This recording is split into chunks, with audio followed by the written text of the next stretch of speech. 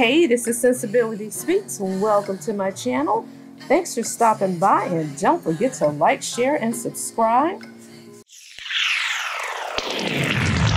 All right, y'all, it is about that time. Let's sip some sensibility, shall we? So Carlos King is very selective in terms of who he chooses to protect as relates to marriages and women when it comes to his Love and Marriage Huntsville cast, okay? And we all know that the Black woman is the least protected, and I've said that in several videos, okay? The least protected out here. Shout out to Malcolm X, right?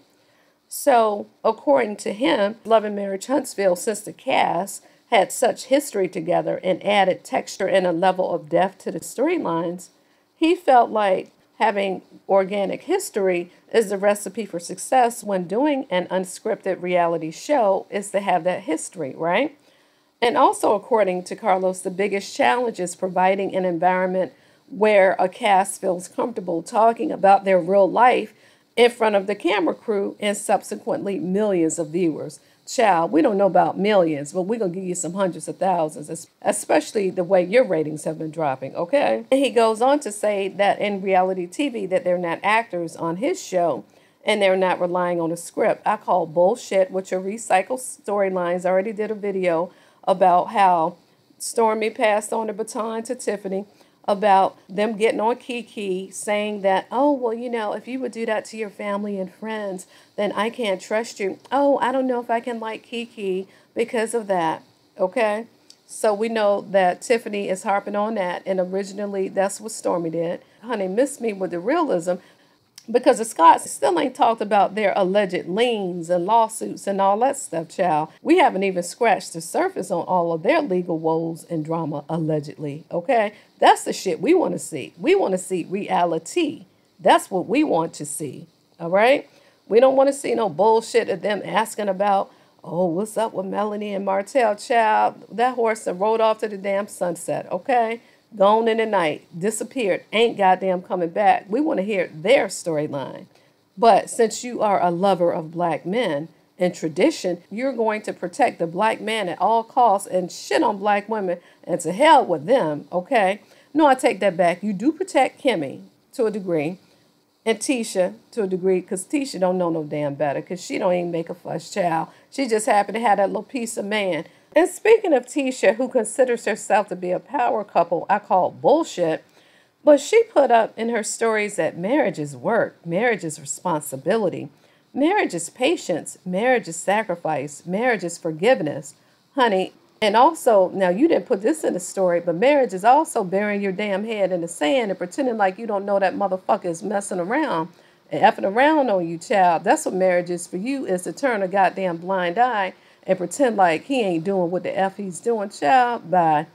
So that is the fake image of marriage that Carlos King chooses to protect, to where a Black woman believes in struggle love, long suffering, happy to have a man, a piece of man, a half a man, a chauvinistic man, as long as she's married to him, regardless of the fact that the Bama want to move up the road in a goddamn bachelor pad with his 16-year-old son, just so he can dip out and creep out on your ass from time to time, okay? Without you looking all up in his face. Child, he don't want to come home to you every night. He's trying to make and clear some damn time so he can go see his mistress. But see, that's the type of marriage that Carlos wants to protect. And don't get me started with Love and Marriage Detroit, child. I'm going to do another review on that, actually. I don't even want to go there. But yeah. So no, Carlos, you want to exploit the Black woman and protect the Black man. Your recipe for success is toxic as fuck, okay? You on some old Love and Hip Hop, Zeus Network type shit, like I said in a few other videos. And to hell with showing a healthy Black family, all in the name of tradition. No, I call bullshit, all in the name of misogyny. Anyway, honey, when Carlos was wiping Melody's tears in this particular scene, and he had that little grin on his face, child, you could give a rest ass. You're just happy that she's damn filming, telling all her business. And that's a good thing that she did, so she can have everything on air documented in terms of the poor treatment she received from Martell, because the world needed to see it. He needed to be put on blast. Well, honey, you got a little devilish grin, child. We know that you might be his benefactor and his sponsored child, because you got a crush on Martiana, bust it down, don't you? On the one hand, you want to see them together because this show is a cash cow for you at that time in particular, and still now to a degree. So that's the only reason you want her to stay in a toxic ass marriage, child. Shame on you. I bet you wouldn't tell your damn sister or another family member or close friend to stay in a toxic ass marriage. No, I take that back, honey. If you thought it could benefit you, you probably would, child. Because we know just before the show was about to air, she found out that Martell was still cheating. Because remember, they had been separated, what, 6, 7, 8 months or however long? And the only reason she decided to reconcile with him at that time is because of the show. And let me tell it, I think Melody would have divorced Martell way back, even before the show aired. And had Love and Marriage Huntsville never happened, they would have been divorced, okay?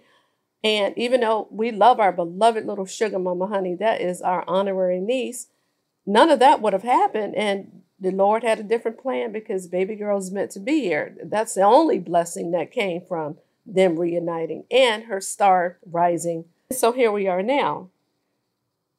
So when I talk about who Carlos chooses to protect, we all know the story about how Marcel told Carlos straight up after the first season, or maybe during the first season, I don't think we can do this again because I'm going to lose my marriage. Or he didn't want all of his ish out on Front Street because they saw everything going on with Melody and Martell, how Melody is uber transparent, just putting it all on blast, and as she should have, much to his chagrin. But hey, it is what it is. And Marcel was probably reticent and like, you ain't putting all my cheating out for the world to see. Hell no, I got an image to protect. I got my BS company that I'm trying to put out there and to garner and make a coin, okay? So saying all that to say, here we are now. Carlos, you brokered a deal with the Scots 1.0 and agreed not to put their shit on blast, and only to show black and whatever made-up endeavors they may or may not have. But you didn't want to dig too deep into marriage. And we all know that Tisha didn't have a storyline. Melody's trying to ruin my marriage. Girl, your marriage was already damn ruined. Honey, you're just a Stepford wife, happy to have a man with your pick-me ass, okay? So, Carlos, you choose to protect this black woman, Tisha, but you choose to exploit another black woman, Melody Cherie, all for a coin. But let's face it, you wouldn't have had this Love and Marriage franchise, okay? Be it Huntsville, be it DC, and now Detroit in tow, had it not been for Melody Cherie. Call it synchronicity, call it serendipity, or what have you. But she was your muse, she was your good luck charm at the time, and you would not have had that show. But yet, you're going to protect the man who threatened to put a revenge P-tape out on her, and you've yet to address it. And then when people ask you during interviews about Martell and his cheating, oh, cheating is just a mistake. Oh, he's a good person. It's just a mistake. You try to diminish it and try to downplay it like he's not an awful-ass person, like he's not a malignant narcissist, right? Oh, it's just a mistake. Oh, he's a good person. You know, people make mistakes. No, mistakes my ass.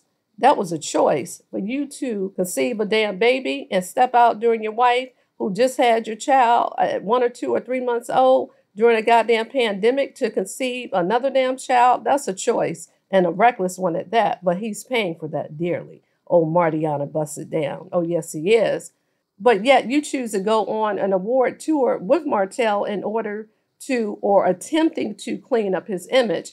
But yet, all the while, you're exploiting Melody Cherie. We haven't even seen Miss Vanessa air on any episode this season except Behind the Glass when Martell was hollering in her face and I believe one of the aunties or another elder when he was yelling at them at the goddamn skating ring. That's the only time that we saw a glimpse of Miss Vanessa. We barely saw her except during that skating ring episode. And from what they say, a lot of her being filmed, and she was filmed according to Melody and her, all of that was left on the editing cutting room floor, okay? So that's all by design. You hate the fact that the fans love Melody Cherie. She has a huge, enormous fan base that rallies and galvanizes behind her, and you can't stand it, Carlos. So you're trying to ice her out of her own show, okay? Yes, I said it, her show. Because the fact that you didn't show her last week, honey, your views were not all that. And I looked the damn views up, okay? And according to, I believe it was Anonymous T, shout out to her, I think it was her, who was saying that OWN has not renewed a 7th season. I think it was her, for Love and Marriage Huntsville. Child, and if you're going to be isolating and shitting on Melody, I hope they don't renew you for another season, okay? And so again, you choose to protect Tisha because you're so enamored by Marceau and Maurice Scott, okay, with their tradition, their misogynistic and chauvinistic ways, because you said you grew up like that, where the woman was the happy homemaker. Child, I'm sure your mama wasn't that happy. God rest her soul, child, taking care of all them damn kids. But anyway, you said your mother was a stay-at-home mom, a homemaker, and your father was a protector and provider, honey, child. And so you can relate to the Scott men from that perspective. But by default, you end up protecting Tisha as well. And see, the reason why you protect Tisha is because she's not a threat to you. And you probably also like the fact that Tisha is old-fashioned as fuck. And if Marceau tells her to jump, her ass is going to be like, how high, okay? On the other hand, we know that Melody Cherie is a force unto herself, honey. Yes, she is. She has a plethora of business ventures. You know, I'm not naming them all, but you get what I'm saying. So she's a threat to you because, as you know, there have been numerous blackouts. And that's why with each respective season, the views go down. Unless Melody Cherie promotes the show, then we'll watch it. But a lot of us watch it anyway because we support Melody Cherie. That's it. That's all. Okay. And honey, if you do get renewed for a 7th season, you said that you are going to redesign the whole show. Okay, your proof of concept, the business model, just in terms of who is going to be the main cast members and things like that. And many have been saying for quite some time that it was rumored that Ariana Curry was bragging in a beauty shop, nail salon to her friends, however in the hell it got out, that she was invited to Stormi's party. And so we know that on July 29th, Stormi has a party, child. She posted it. She says, join Stormi Steele guests for her birthday celebration and Canvas Beauty's 5-year anniversary. Event will be held at Stormi's private pasture, blah, blah, blah. We know that's going to be filmed. But honey, if you put Miss Ariana Curry on there, honey, all hell is going to break loose. Honey, if you think you're losing viewers now, your ship is going to sink to the bottom. Let me tell you this, okay? Because we're not having it. Us, the fans, the supporters, millimeters, whatever the hell you want to call us, honey, we are not going to support you exploiting and spitting in Melody Cherie's face, honey, by bringing that goddamn trollop on the show. No, ma'am. No, ma'am. We are not going to support it, okay? It's bad enough you tried to embarrass Melody on that damn reunion talking about she was the whole meal, the whole entree. Child, that bitch ain't nothing but a goddamn Scooby snack, okay? We know that Funky Deneva nicknamed her coleslaw, honey. Child, I'm going to call her Scooby snack, child, because Martell treats her like a goddamn dog. Yes, he does. He dogs the hell out of her. And she's still at his goddamn beck and call. Girlfriend is in her early 30s. Girlfriend is going to mess around and be pushing down 40 and been a waste of her damn youth effing with Martell, who ain't going to marry her, okay? And if he does marry her, he's going to treat her goddamn 10 times worse than he ever treated Melody. Please believe that. Please believe that, okay? So anyway, I just wanted to jump on and give this commentary because I'm just like, now you're picking and choosing who you want to protect. Only reason Tisha's getting protection is because she is under Marceau and she don't make waves. You're not threatened by her. You're highly threatened by Melody Cherie, honey, because again, she is a force unto herself, child, and she is Love and Marriage Huntsville. And she did help put you on the map in terms of you and your production company with these spinoff shows, because we know that you tried to do Hollywood Divas with Todd. You know, that didn't work out. It was what it was for when it was. But for the success that you have now, yeah, you owe Melody Cherie. And she better be the executive producer for any and every damn thing you do. Child.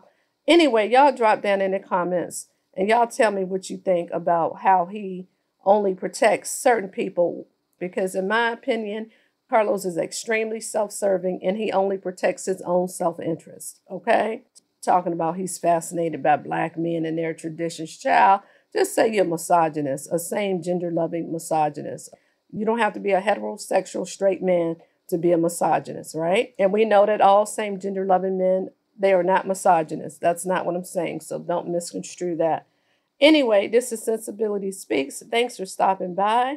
And don't forget to like, share, and subscribe. Bye-bye.